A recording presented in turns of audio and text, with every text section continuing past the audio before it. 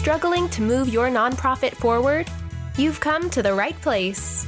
Welcome to the Nonprofit Architect, where we are giving you the actionable steps you need to launch and grow your nonprofit organization.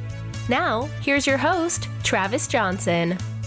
Hey, welcome to the show. I'm sitting here today with Steve Sims, the author of Blue Fishing. Steve, how are you doing today? I'm doing well. Thanks for having me. Yeah, thanks for being on the show. You've done all sorts of amazing things. I love the idea behind Blue Fishing and love the SpeakEasy life that you create. Really do some amazing thing with events, and that's what I want to talk to you about today. But give us a little bit of a background. I know you're a newly minted American citizen, even though you've been here for 20 stinking years. Feel free to share anything about that, and let's kick this thing off. Wow. God, that was a short question with a big answer. I'm a lad from East London, you know, the rough end of East London. I left school at the age of 15, straight into a building site. This was back in the 80s, so I didn't have social media and Instagram to show me how inadequate my life was. But I had a gut feeling that I wanted more. I didn't know what it was, but I wanted more. And I went out, funny enough, not to create it, but to ask those people that had it why they had it. Because as a bricklayer, and you're military, so you know this, you get up when you're told to go. You get up at 4:30 in the morning. You can't go, oh, no, I want to lay it. No, I'm not comparing being a bricklayer to the military. Don't yell at me about that yet. But at my age, I would get up at 4:30 in the morning, go home at 8:30 at night. I would have been rained on, crapped on, you know, beaten up. And I thought to myself, okay, well, I'm not upset about working hard, but I'm upset about not getting the reward, you know? So I went on a journey to ask people why they were successful and I was not. And I learned all of these lessons along the way. And along the way, I realized that for me to hold your engagement, for me to hold your attention, I've got to be bringing some value. So what do you want? And so I found a lot of people felt needed access into an award show. They wanted to hang out with a celebrity. Now, I was never into all of that, but I wanted to talk to you. I wanted to keep you engaged with, so I did it. So as I joke, my Trojan horse was that I launched the world's leading experiential concierge firm, only worked for millionaires and billionaires. I didn't want to work for poor people because they don't pay for things. How do I know that? Because I'm poor and we don't pay for things. We know that. So I knew what they were like because I was one of them. And I've sent people down to the Titanic. I've sent them up in space. I've had them doing drum lessons with Guns N' Roses, guitar lessons with ZZ Top. I've had them on stage with their favorite rock band. I've had them walk on roles on movies, walk in the red carpet and the white carpet of Sir Elton John's Oscar party. Forbes called me the real life Wizard of Oz. But again, understand, while it was a fantastical, amazing life of doing some incredible experiences, I just wanted to know what made successful people tick. And that was my life. That's what I started doing. And then as you called it out, 3 years ago, I got asked to write a book. I got paid very, very well to write the book. And that's an important thing. If you're not paid to write a book, you write a book that can sell, okay? When you're paid to write the book, you get to write the book you want to write. There's a difference. So I thought to myself, I don't care if it sells. I'm positive my publishing house wouldn't be happy with that statement, but I got to write the book I wanted to write. I wanted to tell the stories I wanted to tell. I wanted to call you out on your stupidity the way I wanted to, rather than having to go, well, I've got to be a bit politically correct here and I've got to cast a wider net to get these viewers and me to say. That didn't matter to me. I'd already been paid. So the book came out 3 years ago, and now I literally train and teach and coach and speak to entrepreneurs and organizations on how to go for stupid, go for what they've never achieved, for what they're capable of, the power of communication, the power of dreaming. I now teach that, and to get entrepreneurs uncomfortable enough to do something different.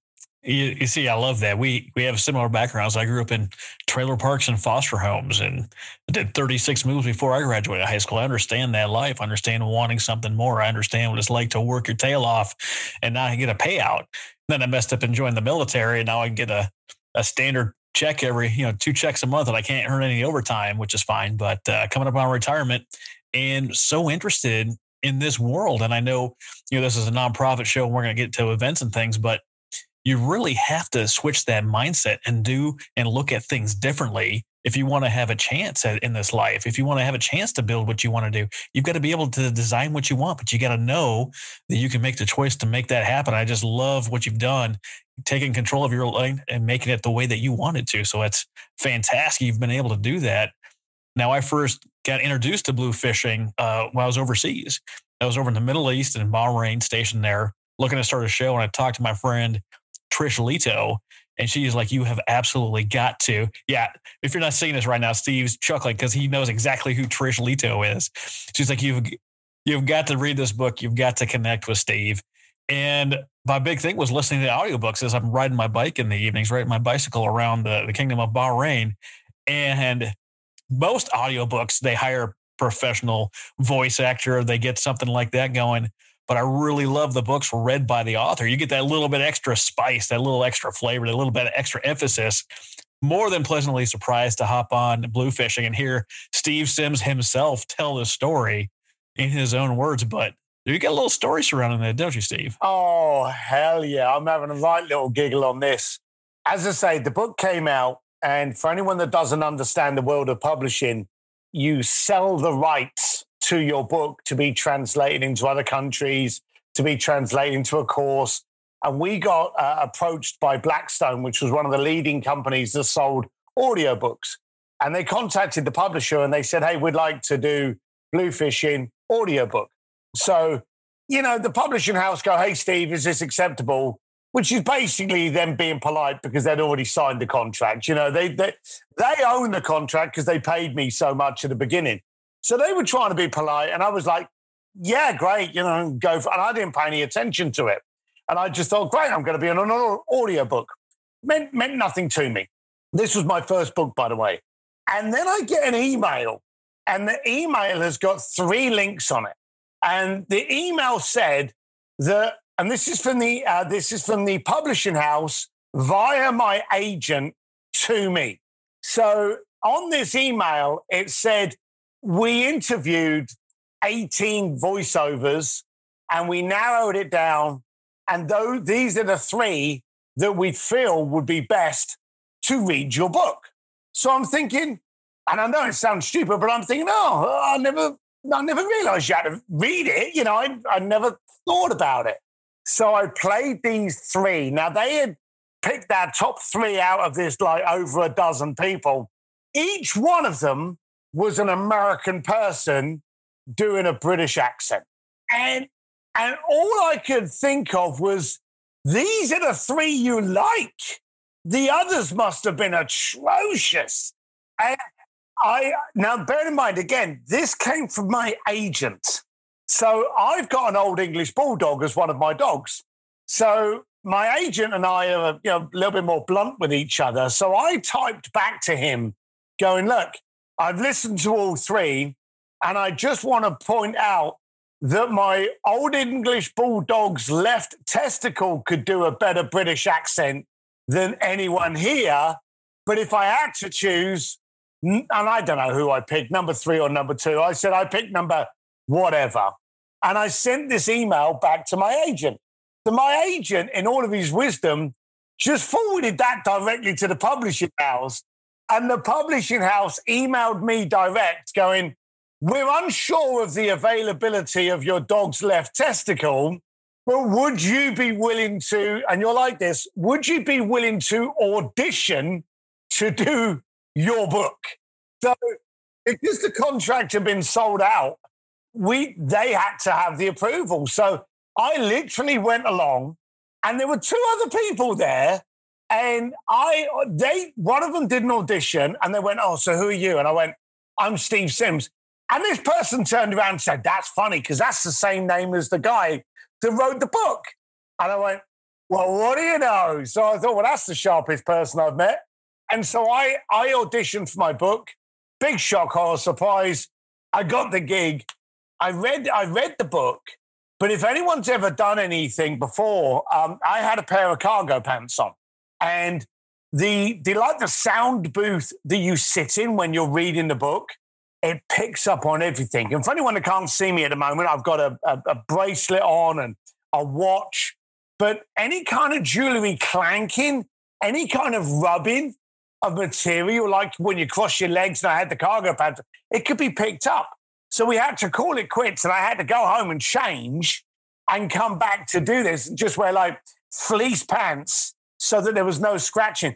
But I'm in this booth and there's no air conditioning flow through it because that would have been picked up on the thing. I've got fleece jogging bottoms on. It was one of the worst experiences. Now, this was supposed to be recorded over 4 days.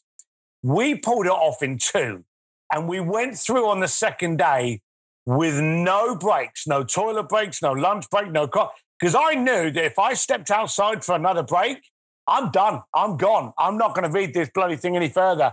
So, but I've been amazed at how many people don't read. I can understand why they don't, because it is horrible.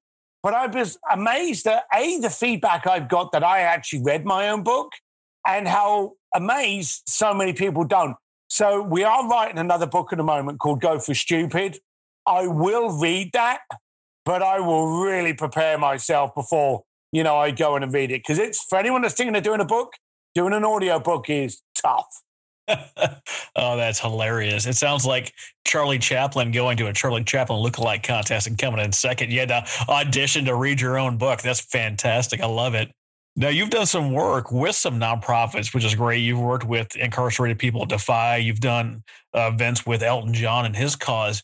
What is the big difference between a world-class event that you've held separate from nonprofits? And then what do you look at when you see the mediocre to terrible nonprofits event?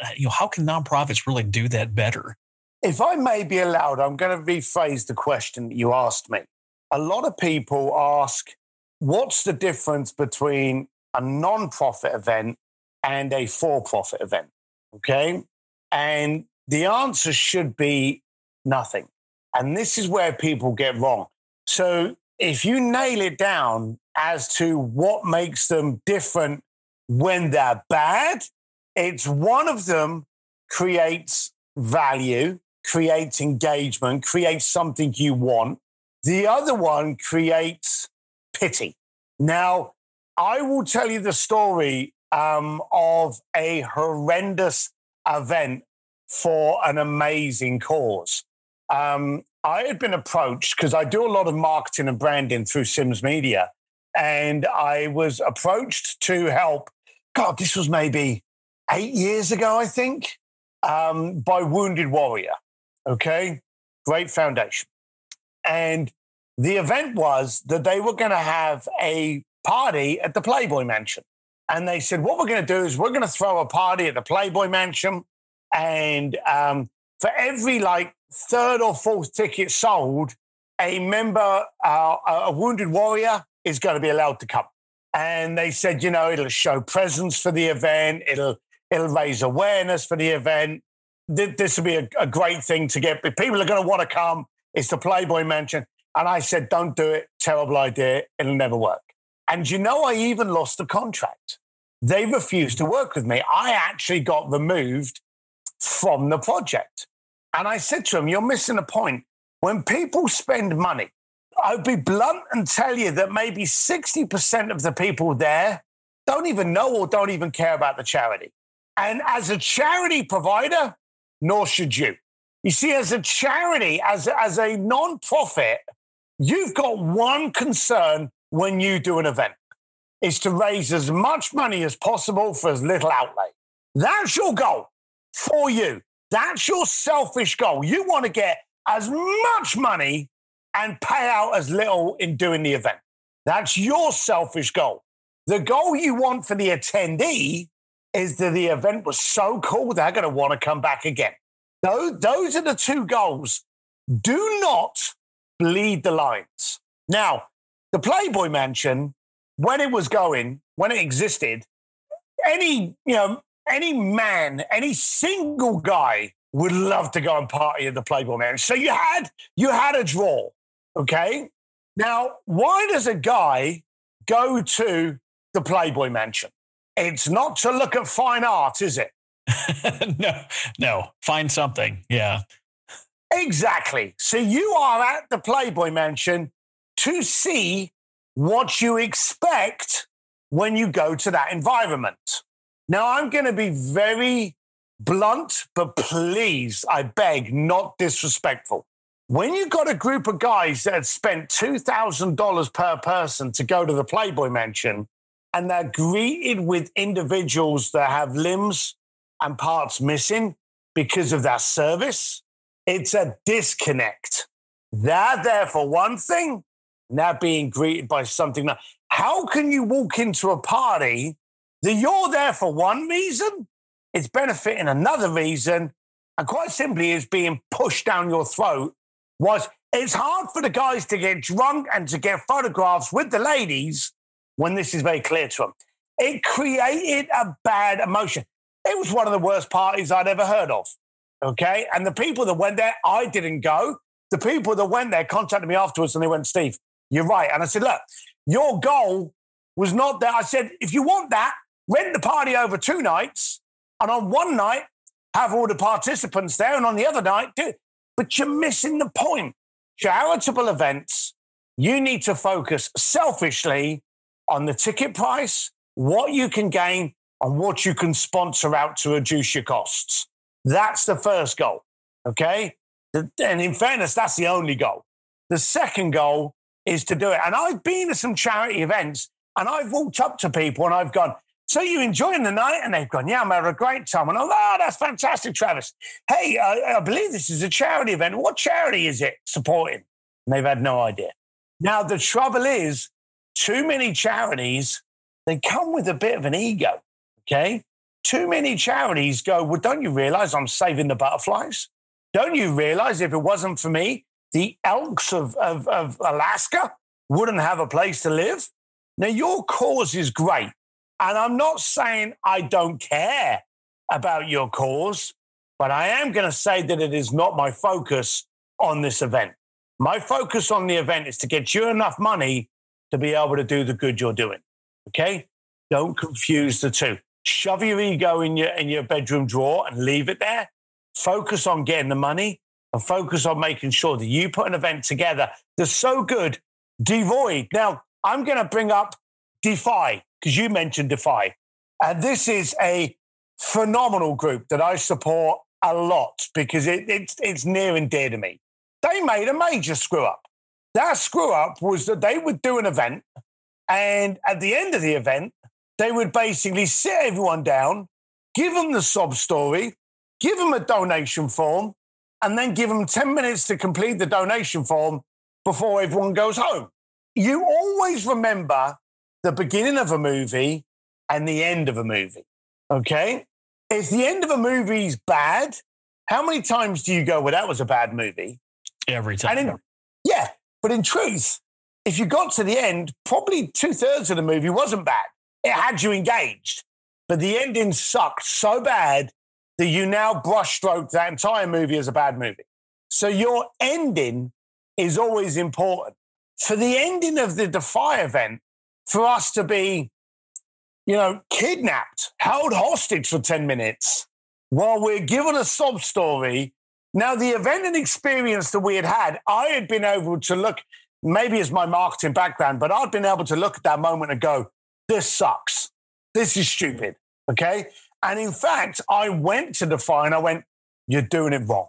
Your experience is worth paying for. Don't beg for donations. Charge them for the experience. And that's what I did. And I've been working with Defy for about 3 years on that exact model. And that's what we do. We charge people to come and enjoy it. Okay. We charge people to get uncomfortable and we charge people to grow. Okay. We don't have to ask for donations now because we've been funded before they get on the bus. So you need to focus on what's in it for you, shove your ego away, and then focus on how can you get these people coming back? How can you get those people happy and enjoying? Because let's be serious. There's nothing looser than a credit card coming from a happy person. When they're smiling, they're like, yeah, take my credit card. I'll auction that. Yeah, I'll buy that. Yeah. When people are happy, they're a lot looser with that checkbook. So that should be the focus. Too many for-profits, too many non-for-profits lead with the pity play. They lead with the sad news. They lead with the, oh my God, that's a mood killer.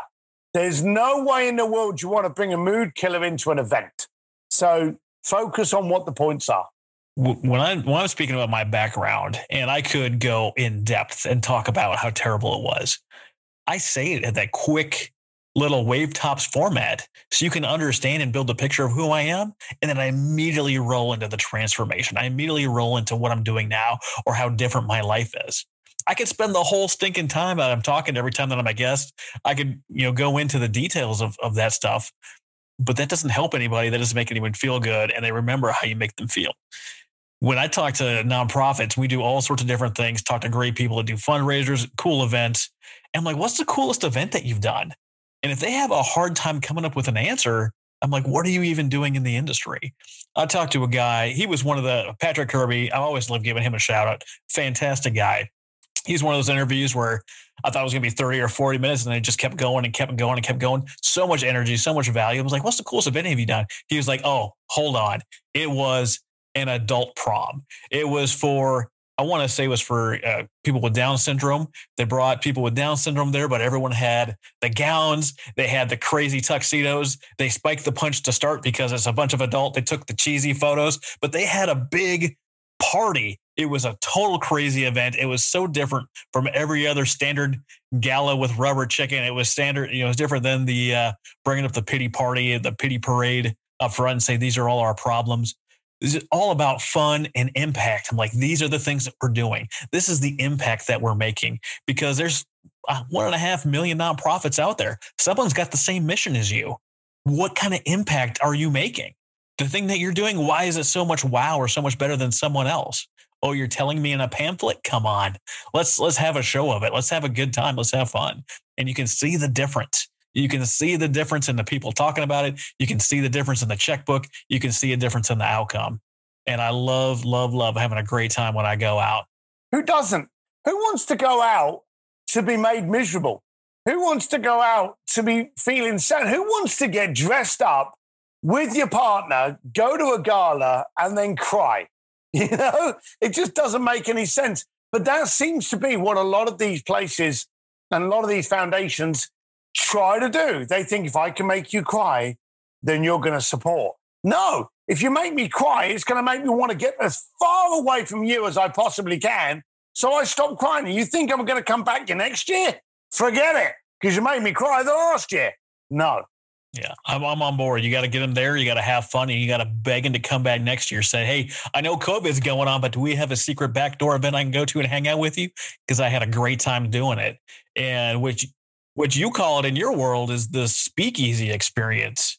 I don't think nonprofits are familiar with the speakeasy. What's the speakeasy experience? Oh, dear. So this was one of those things that just happened by it not happening. So I wanted to throw an event and I knew I wanted billionaires in there. Again, move with purpose. Everything you do, move with purpose. Don't do anything by accident. So I wanted to have an event that just had like top-notch people. I run an event now called SpeakEasy, which is for entrepreneurs. And in the past, I used to throw private parties that were only for millionaires and billionaires. I do the same thing for both. I would first of all find out how many people want to come along. I'm not going to tell them where it is. I'm not going to tell them who's going to be there. I'm not going to tell them any of this. I'm just going to say it's going to be, on this date in this city. Who wants to come? And I would get some people sign up. And I thought to myself, if I get 50 people sign up, now all I've got to do is look for a location that can house 50 people. If I get 10 people sign up, I only need a location that can house 10. I didn't want to take on a place that could house 100. and all of a sudden I'm at a liability. So I went in reverse. And then what I would do is I'd be like, oh, what's your favorite music? What kind of food? And I would sculpt something that they wanted to go to. And so if you imagine, your favorite nightclub, okay? Why was it your favorite nightclub? Oh, the style of ambience was just incredible. Like the adult prom. Who doesn't want to go to an adult prom? That sounds brilliant. And I've only just become American. I would go to that. But you can imagine it's going to be all the music that you remember that triggers emotions and that you remember all the words of, I'm 55 years old. So for me, I want to go to those retro parties. But just imagine if someone had scripted that or structured that with me originally by me having all of those questions answered. And that's what I did with the event. And then with the speakeasies, I would say to my entrepreneurs, what's your problem? What are you working on at the moment that you're having difficulty with? And they would tell me. So by going in reverse, I could actually structure something that people wanted. And then it became, this is so secretive. This is so, we don't know what's going on. And one of my clients one day turned around and said, this is like a speakeasy. That's where all the stuff goes on, but you don't know what goes on unless you're in. And that's what happened. We actually end up physically launching speakeasies around the world when I was doing parties. And now I run them for entrepreneurs at simspeakeasy.com. And no one knows anything. They pay, they attend. We're all sold out already, so there's no pitching for anyone to go. You can't go. And people pay for no idea what's going to happen. They don't know who's going to be there. They don't know what they're going to learn. But every time someone pays, we say to them, Travis, thanks a lot for registering. What's your problem today? And we get to find out and we bring that in. So again, I want to make money. Selfishly, I want to make money from an event, okay? I want to do these events because they help me grow. Like you have conversations with interesting people. This is my excuse to get interesting people in the room, okay? So I'm getting paid and I'm increasing my network. That's what's in it for me. For it to remain a benefit to me, I've got to make it a benefit for you. So that's the way I work. That's the way I handle things. And they've done really, really well for 3 years now. I love the concept of that. Nonprofits listening to this right now, think about what Steve is saying and what he's trying to deliver to you. He's saying create an experience that has value and engagement. Figure out what it is the people attending want and then give them what they want. Why wouldn't you give them what you want, right? Why would you give them what they want? You give them what they want, they're excited and they want more. Well, here's the daft thing. And you can do this with automation. And the way that I can get most of your listeners to turn off is to say, well, this is going to cost you. And then they go, oh, we don't want cost. Turn off, okay? It doesn't take much building out software-wise to have, in fact, it's already probably even in your CRMs, that every time someone buys a ticket, an automated email will go to them with a survey on there going, which is your favorite food out of these 5?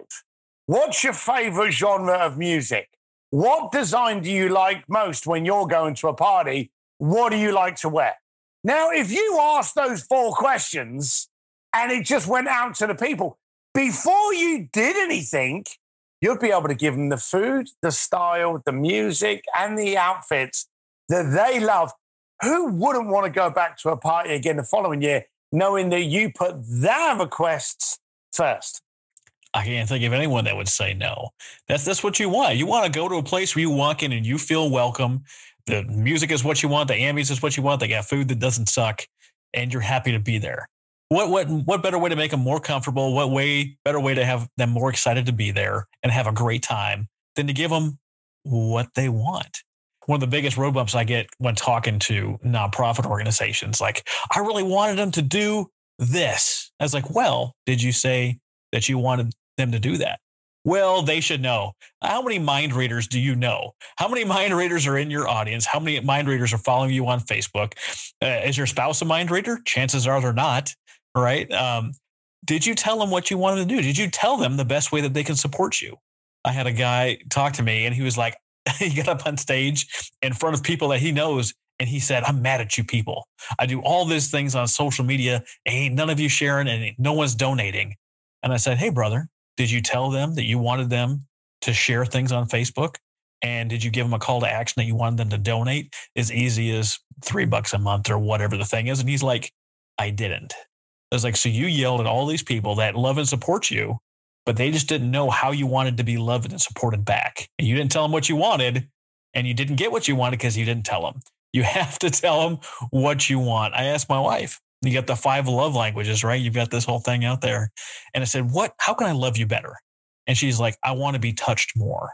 She loves touched. So every time I walk by her, hand across the bottom, a quick kiss, a little squeeze, just a little extra touch in her day makes her feel amazing and lets her know that I love her. But I asked her what she wanted. She told me what she wanted, and then I gave it to her. And somehow that makes me amazing.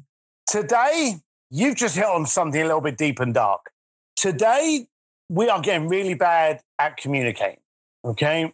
We're getting appalling at it. We need it more, and we're getting worse. We've just gone through COVID where we couldn't connect with people.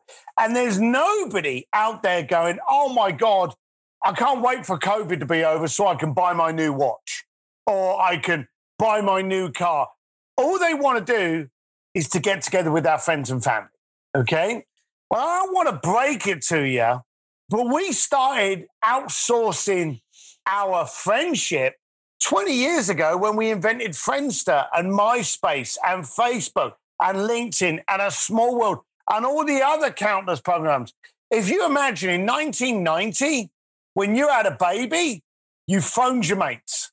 You went around there. You showed them pictures, okay? Now what do? We have a baby, we stick a picture up on Facebook, and then we're pissed off if you don't like it or make a comment, okay? We've got really, really bad at truly connecting with an individual. Now, there's something worse. We're being trained to not connect. We're being trained by these people called Siri, Alexa, Amazon, Uber, where you bark a command and it's done. Alexa, turn the audio on. Siri, phone mum. Uber Eats, get me this. Uber, take me there. There's nothing disrespectful in any of that because we're being trained to commit to transactions. Amazon, deliver me toilet roll. Toilet roll's there. Great. How many of you out there have a relationship with Amazon? No one. There's no chat line. You can't phone them up and go, do you know, I'm thinking of changing my toilet roll. Betty, which one would you pick? There's no such number. So we're being educated, triggered, and formed habits on how to not have relationships, while at the same time bitching and moaning that we don't have them, while secretly we're the ones that have ruined it. Now, in this year, and I can say these words that will make everyone uncomfortable. I can sit there and I can just say, me too, Black Lives Matter, Asian hate, politics, transgender. I can say all of these things, and one of those, if not more than one, will make the person go, oh, I hope no one starts a conversation on that. We're getting so bad at having conversations that the way to not have a conversation is to avoid the conversation. We need to be having more uncomfortable conversations. You have literally asked your wife, hey, babe, what do you want? I've had the same thing with my wife. So you're obviously a smart man there. I've done the same thing with my wife. I've said, look, how can I make you feel better? How can I make you feel confident? How can I make you love? I've had the same conversations you do. How easy, or let me rephrase this. How hard is it to get that wrong when they say, I like it when you stroke my neck when you walk past me? I don't like it when you call me babe, but I love it when you call me beauty. Whatever. When you're given that, we're men, okay? We got 4 brain cells, and they don't all work together. Yeah, 2 of them don't work half the time, so. But if the other 2 have basic rules, because men, we're good with rules, okay? We're good with guidelines. So if I know, hey, don't call her this, but call her this, touch her hair, speak to her hair, do that, put the washer, fold the towels, she loves it. My wife hates filling the car up with gas. Absolutely hates it. It's like I bought her a bunch of flowers when she jumps in the car. She will quite often either jump out of the car or text me on the way going, oh, thanks for filling the car up with gas. Hey, you're welcome. I'm like a damn rock star because I've simply done something that she wants to be done. Okay? It's not hard. Okay? So today, we need to be having more conversations because the dumb thing that happens when we have conversations is that we become educated. Having a conversation with someone about Black Lives Matter makes you confident. Most people will run away. What if I say the wrong thing? Well, let me help you out. You more than likely are going to, okay? Because I don't know what other people are going through. That's why I'm asking. I want to know what you're going through. I want to understand where this pain's coming from so I can be part of the solution and my ignorance doesn't add to being part of the problem. So today we need to have a conversation. And you're right. Most people out there will go, well, I'm not going to have a conversation because, well, they know what to do. We're a charity, so they know we need money. But when the last time, this is one thing I did, and it couldn't be any bloody easier. But last year, no, I think it may have even been the year before, I don't remember. But on my birthday, it was last year because of COVID, I said, who would buy me a whiskey if they met me in the bar? It's my birthday on Thursday. Who would be that person? Loads of people went, I would. And so what I did was I got a menu of a local bar that I go to. And I said, well, as you know, I like an old fashioned. And this bar did them. And I think it was like $13 or something like that, or $15, something stupid like this for this old fashioned. I said, I want you to buy me an old fashioned for my birthday. And this is how you can do it. Click on the link below to the Defy Ventures charity and donate the price of an old fashioned. And then I did a Zoom call with all the people that had, and we had a Zoom hour of really appalling jokes, chatter, while all drinking an old fashioned. But it only raised, I don't know, it was like $3,000, $4,000 for Defy. But what effort was in it? You know, by simply just going, hey, would you, like Travis, if I said to you, Travis, if you met me in a bar, would you buy me a whiskey? Yeah, absolutely. I'll buy you whiskey, you buy me a bourbon. There you go. So perfect. So if I turned around on my birthday and went, hey, we're not going to be together, but do me a favor. I want to support this charity. I know you support it as well. Buy me a bourbon there. And we'll do it. I made it interesting for you. You were still doing something for me, but you were helping out the charity. I wonder how many charities out there have ever tried to do something as simple and as stupid as that. Because it doesn't take any intelligence. And social does far better than emails and any of these other, campaigns that you put in the mail and stuff like that. But that's the simple stuff. No, I'm with you. Yeah, direct mail, social, and texting is where everyone is connecting. You're much, much, much more likely to respond to a text, open a piece of mail, or chat with your favorite friend or your favorite group on Facebook or whatever social media you're on. It is so good. I love that you brought up the uncomfortable conversations because they're my favorite ones. Because I assume that I don't know something. Like, we have different opinions here. I'm assuming you got your opinion through your life. I've got through my opinion through my life.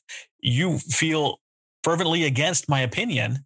Share with me. What am I missing? I can be swayed. I'm assuming there's something I don't know. And my opinions have changed over time because you get new experiences, you meet new people, you get new points of view. Like, before I went overseas, before I went to the Middle East, I was terrified of going over there because the only thing I see, right, only bad news makes it over the ocean. And it's the same way the other way. You think they get good news out of America? Spoiler alert, they don't. They only get the terrible, terrible stuff. But you go over there and you are shocked, at least I was, to discover there was people over there. I don't know if you know this. They're actually people. They work. They care about their families. They care about their children. They want their kids to have a better life than they did. Some things are a little different. Some things are a little different and a little weird, or probably a little weird the way we do them. But there's people over there. And as soon as I got over there and realized there's just people there like everywhere else, I flew out to Egypt, had a great time in Alexandria with a friend of mine that was getting married. I went up to Vienna, met another friend of mine, Stephen Kuhn, up there. We hung out at his place in Budapest for the rest of the week, went to Dubai, took the family out to Dubai, had a great time. Shocking. Christmas in Bahrain, they decorate like we decorate in the U.S. They've got up at Santa's house. They've got the elves. They sing Christmas carols, even though their vast majority is straight Christian. And they have a Santa Claus in a red hat and suit. It is great. I love, love, love the fact that there's people all over this universe, all over the world. And if we talk to and treat each other like we're people, like we're family, everything just goes a lot better. Just assume the best out of people. If you have a question on a sensitive topic, be like, I don't feel the same way as you do, and I'm assuming it's something I don't know. Would you please share with me your experience, and I can get a better point of view on what this thing is, because I don't understand it. And then understand that everyone just has an opinion, and it's okay if they have the same opinion, you have the same opinion when you part ways. I love people that try to argue with me. Eventually, I'll just say, you're right. They'll stop arguing and they'll leave. And someone's like, well, why'd you do that? You don't feel that way. It's like, I'm okay with them being wrong. Yeah, that's you're right. You're right is the quietest slap in the face ever. You know, when you go, yeah, you're right. It's if I've ever got that to me, I'm like, whoa, where did we lose the conversation? And you try to get it back. But sometimes you do get that, but you've got to challenge yourself. I remember on a podcast, someone said to me, and I never rehearse podcast questions. People send me questions. I don't think you did, but I never read them because I never want to come up with a pre-scripted answer. And someone said to me, if you could have dinner with anyone in the world, you know, dead or alive, who would it be? And I said, Definitely alive. Definitely alive for me. For the dead wouldn't be very entertaining. But I said to him, anyone that I could have dinner with, I said, I'd like to have a conversation with Hitler. And they were like, oh, why do you want to do that? And I said, I want to understand why someone that was short and brown-haired was fighting the world to create a master race of tall and blonde that would eventually realize he's not one of them and kill him. So what was going on there? You know, and I wanted to ask him quite directly, what were you so scared of that made you do what you did? And I'd honestly, I wouldn't agree with, no one can agree with what he did, but I want to know where it came from. It's amazing when we search for that understanding that we actually have a chance to find that common ground. Before we get wrapped up here, I wanted to ask you a question that I said, hey, I'm interviewing Steve Sims. Like, what do you guys want to know? The question that was posed to me by Judy Skilling was, which experience that you created had the most impact on you personally? So I have done experiences that have been in the millions of dollars for one night. You know, I've closed down museums for a dinner party and then had for 6 people and then had Andrea Bocelli come in and serenade them while they're eating their pasta. So I've done some show-off, big, over-the-top events. The most impactful one I ever did was the cheapest one I ever did. I had been working with a client in Chicago, and every anniversary we had done something for him. And the cheapest anniversary date we did, I think, was like 50 grand. The most expensive was, I think, $600 and something thousand for a weekend. So I'm used to spending rich people's money. And he contacted me one year. We did this over like 8 years. And then one year he contacted me and he went, Steve, anniversary coming up. And I went, oh, so what we're going to do? And we had closed down restaurants. We had closed down stadiums. We had done private jet flights. We had helicoptered into the Grand Canyon for a dinner party at the base of it. You know, we've done all of this over the top, extravagant champagne, diamonds, all that kind of stuff. And he said to me, this is my 20th. He said, this one needs to be impactful. That changed everything. So what we did was I said to him, I said, tell me how you first met. And I found out how they first met. And he had tried going out with her, getting her on a date, 10 times. And she had like blocked him on every single one. No, thank you. No, go away. You're an idiot. No, go away. And then one day at college, he got the picnic rug and he got a boombox with like cheesy love tunes on there. And he got a bottle of champagne and he got a wicker sandwich basket Architect. And to sat listen to all our outside past the classroom shows, visit http://nonprofitarchitect.org college and be sure to subscribe, rate, and review our show. Outside her Thank classroom, you. He hits the play button for these cheesy songs. He uncracks a bottle of champagne and pours it into a little cheap plastic champagne glass and says, "Care to join me?" He made such an idiot of himself in front of everyone during break that she went and sat next to him, and it started from there. So what we did was we actually sent her off in a limousine. Now, she'd been used to all of these amazing weekends. They were very affluent now, very high profile. And she went out for about 40 minutes, and then she turns up at this park. And in the middle of the park, we had reenacted the first time he met. We had the boombox that we had found pictures of from when he was at college, that we sourced that model of boombox.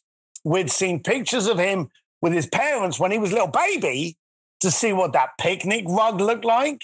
We even got plastic champagne glasses to reenact, the champagne bit. And they opened up the door of the limousine and she stepped out and he leant back and clicked the play button. And it was so impactful from the first moment they ever met that she actually fell on her knees and started crying. Now, she had $500,000 spent on her in a weekend just to say happy anniversary. This one it was less than $2,000. And the reason it cost as much as it did was because we had to buy 3 boom boxes because 2 of them were broke. Otherwise, we'd have been down less than $1,000 for this experience. Most impactful moment of my life. And it was he showed he cared more than he paid. It was all about the moment, all about the thought, all about the impact, all about the emotion, all about the triggers. It was just powerful through and through. That's fantastic. They hit you right in the feels. I don't care who you are, that has an impact. Steve, thank you so much for coming on and dropping just amazing value. Thank you for saying yes to my request to come on a nonprofit show.